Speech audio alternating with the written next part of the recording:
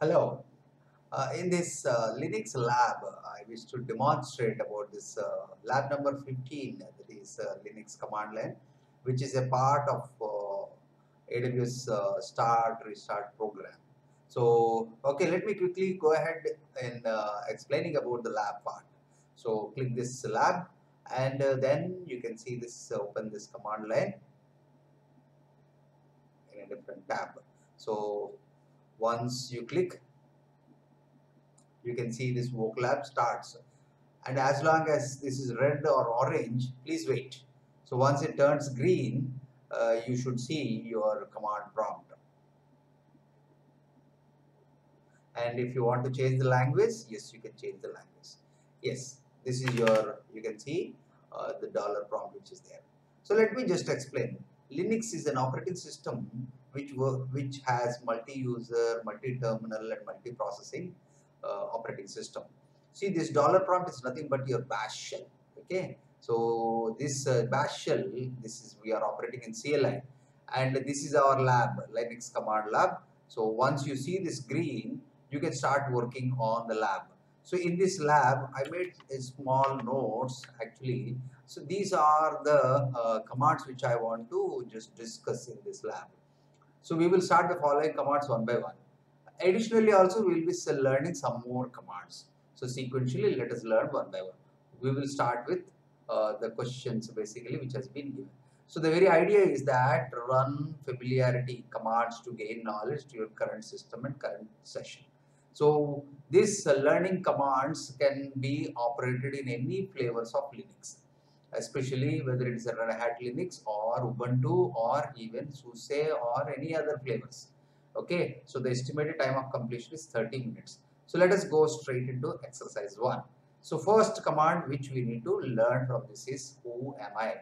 Who am I will display the user ID. Who am I?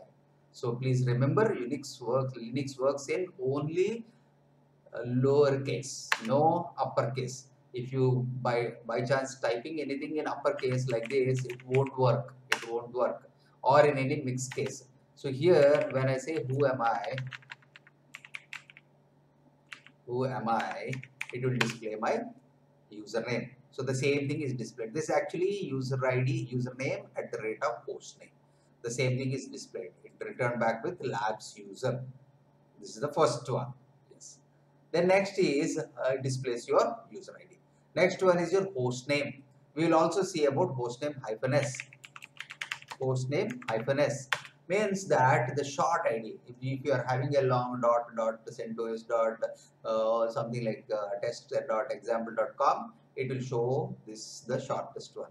So if you want to know more details, what is this -s? You can say man hostname. It will show you the options, especially if you want to see -s, scroll down and see this -s is nothing but short. Display the short host name. And how you can quit? Q for quit. Just Q for quit, it will come back. How to clear the screen? CLEAR, clear the screen. Right. So the next command, the fourth one, is uptime. Uptime will display from when the server is up. I mean, this system is up. Okay, I can say uptime -p. -p. So it will display this is up by 6 hours 34 minutes. I mean, the server is running since last 6 hours and 34 minutes. That will display, okay, the uptime. And now coming to the fifth one, which is called as word count. Word count. WC stands for word count. And again, I tell you, this symbol which is there, this is called as a tilde, which is a representation of your home directory. See here, my home directory is, I can display what is my current directory. My current directory is pwd. Just you can say p present working directory. You can see this home/user. And whenever you see this tilde, it is an indication that you are in your home directory. And my home directory is /home labs user.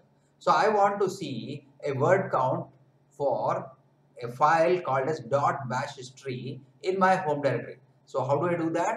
WC for word count, tilde /dot bash Okay, underscore history. If you want, you have shortcuts also. Use tab, H tab. If the file is there, it will display. If the otherwise to use two tabs, no, it's not there. Let me say history, HISTORY. If it is not displaying, if it is mentioning as no such file or directory, you can type exit and then again give like this. Okay, exit, because it is not yet recorded into the history file. So I'll say exit. This connection closed and again. Now let me issue the same command.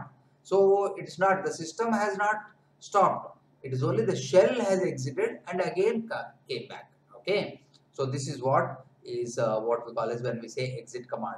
Now let me give again wc tilde slash dot ash, and I can say underscore history h and a tab, h and a tab.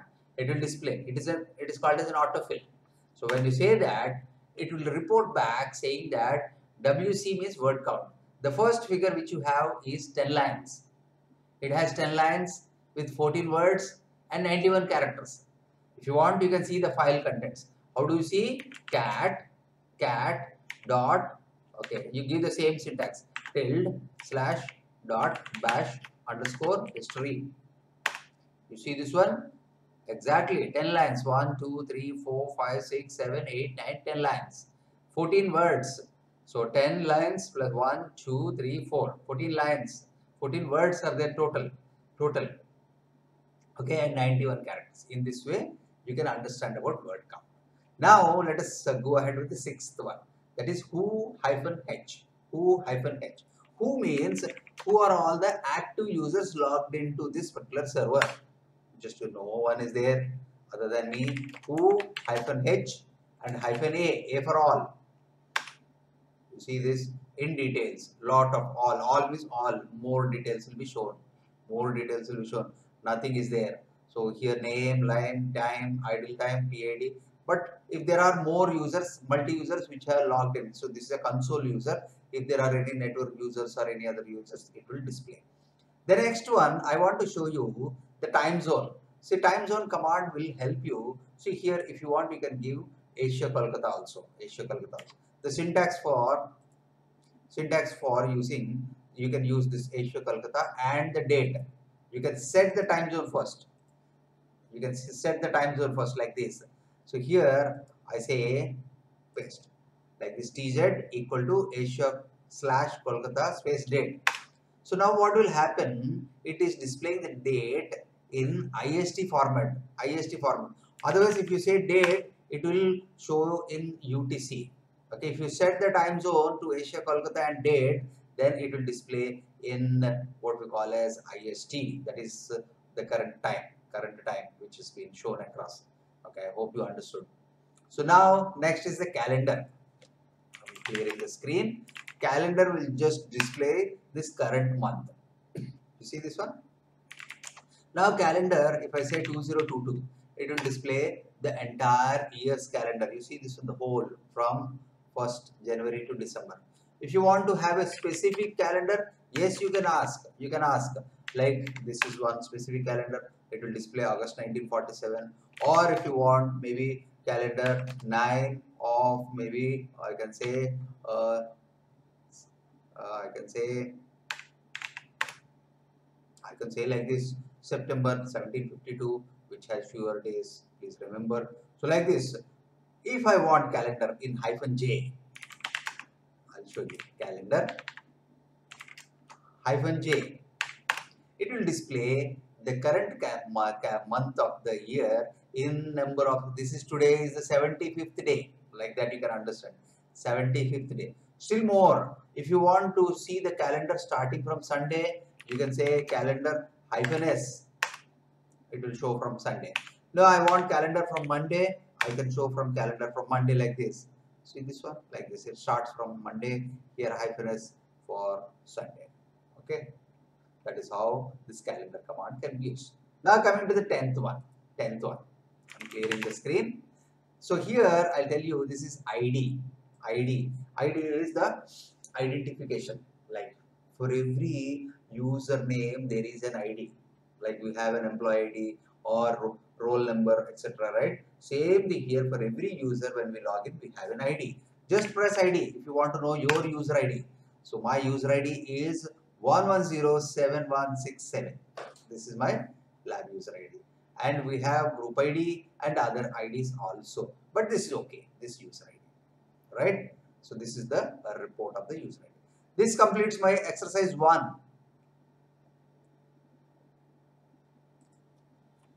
Okay, now I shall demonstrate this exercise 2.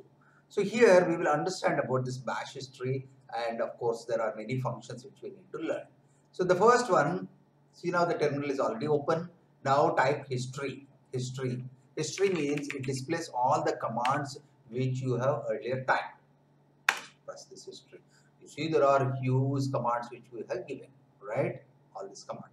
Now if you want to say cat history, so actually this history is stored in this particular file or directory, in this location. Let us see. Same thing, cat, see here, cat, okay, that is my home directory, dot bash underscore history. Yes, it has shown here. And if you want to see, sometimes it will not show these commands. Generally, you can exit and then come back to see the complete history. Anyway, there are some commands which are there. I'll show you here. If you say exit, okay, all the commands which you have written will be stored here. Now, I will just say cat dot tilde with bash history. It will show more commands because all the commands has been added to this one. So here, this is how you can replace. Now, the next one is I will discuss about this. If you want to repeat the previous command, you need not type. Just say 2 with exclamations. It will print the previous command as it is. Again, I will show you hash. Right. So if you want to know the history, just type history. I'll show you something interesting now. History. So here, if you want to execute 51st command, I'll tell you this one. You know that this command you want to execute. I can say exclamation and 51 followed by 51. So it will execute the 51st command. See this one? Exclamation with the command number. If I want to execute one more time, I'll show you. If I want to execute maybe a command called as 39. So I'll just say exclamation with the 39. So it will execute the word count, the same command as it is. So that is about this exclamation, and a double exclamation is for repeating the previous command. History, we spoke about this. So these are some of the commands which we have learned from this lab. But still more, I wanted to add some more commands for your knowledge. So here I will just explain first about what is the standard in, standard out, and standard error. This is very important in additional to do this exercise. Standard input is equal to anything like your keyboard. Whatever the input which you are giving is called as a standard input. And standard output is nothing but your the input device is your keyboard. Okay. So standard output is your terminal. The standard format we call as TRM. And errors also, once you execute or a program or a file or anything, it is redirected to terminal. And the errors also are shown here in the terminal. So now please understand, output equal to standard output plus standard error. I mean that when there are no errors, your output is equal to standard output. When there are errors, see errors and standard out will be displayed on the terminal. So if you redirect the standard errors to a device called as null, then you can see standard output, the relational, the output which is there.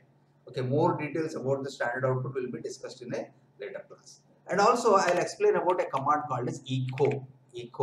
So here I show this first echo, and then also I'll show you how to create the other commands like touch and other things which are there.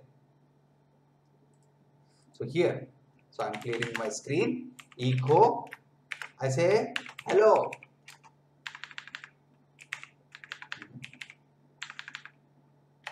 hello world.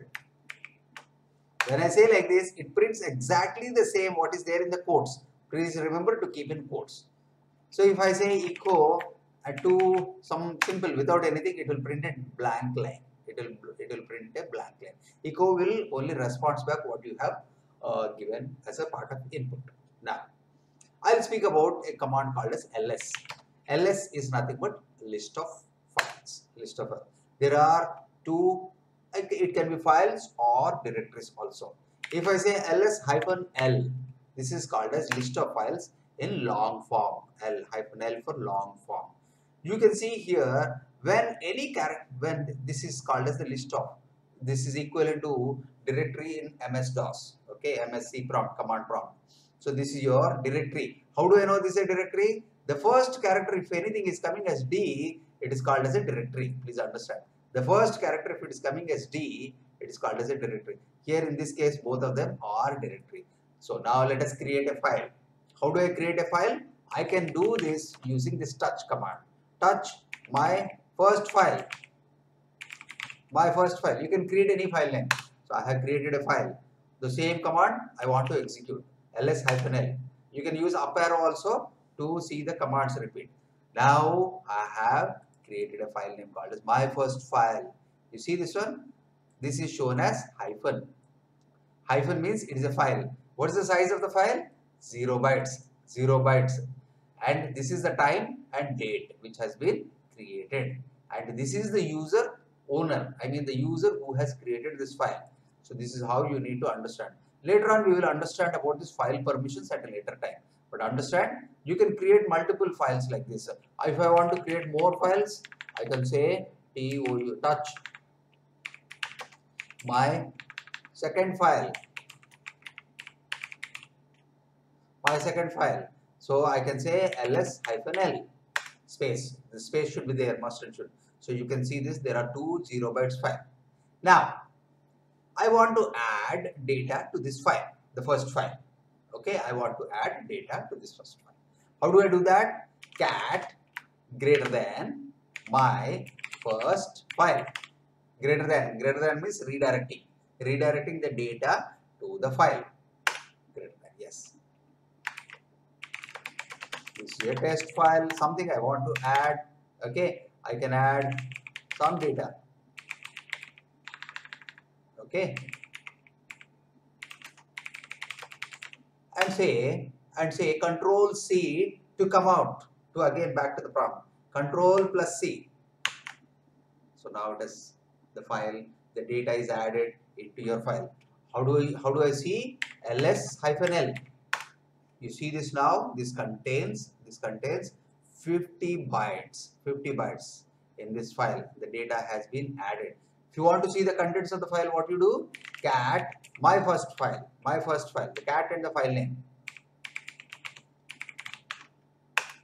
You see this one? The file data is now added. You can see the view, the contents. See, if you say cat can be used in multiple ways. The cat file name will show the contents of the file. Cat greater than file name will add the contents to the file. Okay. If I want to add more lines, how will I do? If I do use cat greater than, what happens? It will overwrite. So in order to append, we have another symbol which is called as cat greater than, double greater than my first file. The file name should be same, my first file. So here I add more contents.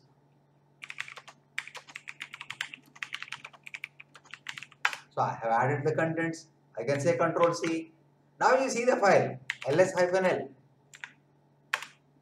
You see now earlier it was 50. Now more contents has been added, which is called as 76 files. You see this? Cat my first file. Your contents are appended. I hope you all understood about this cat greater than, cat file name, of course cat double greater than, and cat file name. These are the three essential things which you need to understand. Okay, this is about the Linux command line, some of the commands which you need to practice. Thank you and bye.